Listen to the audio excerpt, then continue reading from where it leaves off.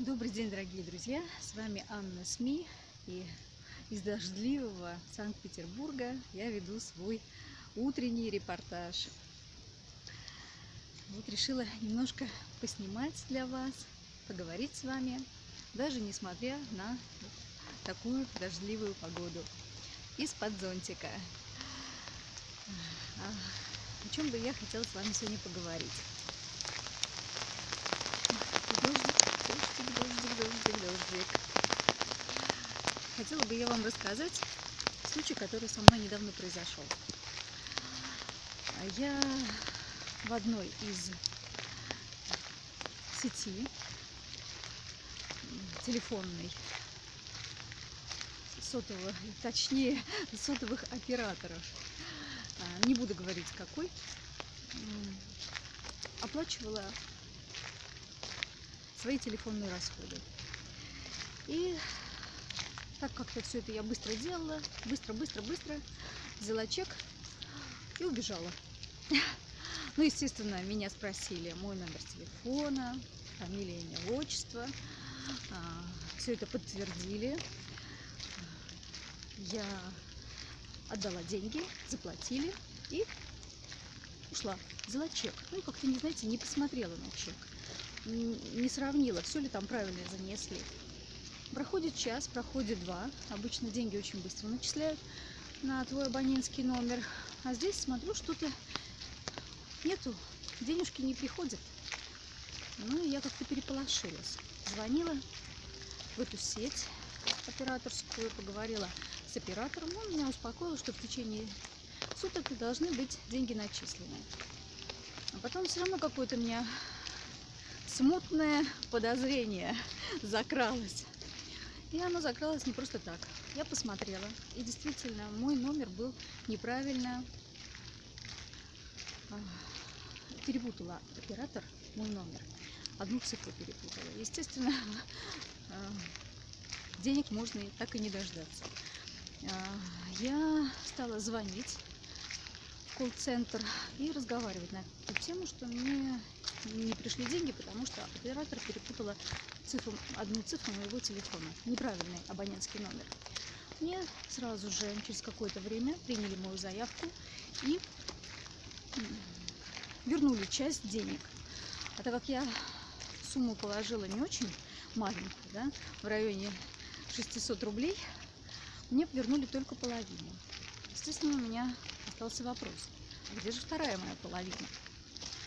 Мне объяснили, что, вы знаете, это скорее всего, что вам деньги эти не вернут. У меня, естественно, вопрос: а почему мне их не вернут? Потому что вы покрыли все задолженности тому, кому перечислили деньги. Я была в легком шоке. То есть половину вернули, 300 рублей, половину 300 рублей я кому-то подарила. По неосмотрительности оператора и по собственной тоже невнимательности. Вот. Мне посоветовали, один оператор мне сказал, что эти деньги вы потеряли, другой оператор сказал, что можно оставить заявку на возвращение этих денег. А третий оператор мне посоветовал обратиться в салон с паспортом и с чеком и написать заявление. Я так и сделала. Я пошла в салон, тот, в который я приходила и клала деньги, и написала заявление. Естественно, им было не очень приятно, что я начала писать заявление с жалобой фактически на них. Но, тем не менее, они выдали мне копию заявления, оригинал отдали чека и сказали о том, что ждите в течение месяца, ваше заявление будет рассмотрено. И действительно, в течение даже не месяца, а 2 недель мое заявление рассмотрели и вернули мне все деньги. Чему я несказанно рада. Поэтому вот такой случай со мной произошел. И я хотела бы всех предостеречь: не кладите большие суммы на телефон, Если вам приходится это делать, то обязательно на месте берите чек, проверяйте этот чек, потому что человеческий фактор никто не отменял. Все люди живые, и даже то, что вы сказали свой номер, сказали свою фамилию, имя, отчество, все равно оператор видит там что-то другое. Понимаете, и он может ошибиться. Поэтому будьте бдительны. И, может быть, подобные случаи вам, дай бог, чтобы с вами не случилось ничего подобного, но, по крайней мере, вот такие случаи в практике есть, и надо быть всегда внимательными. Дождик прошел, я сейчас, наверное, закрою зонтик. Мы дышим озоном. На самом деле ничего нет приятнее прогуливаться в парке после дождя, потому что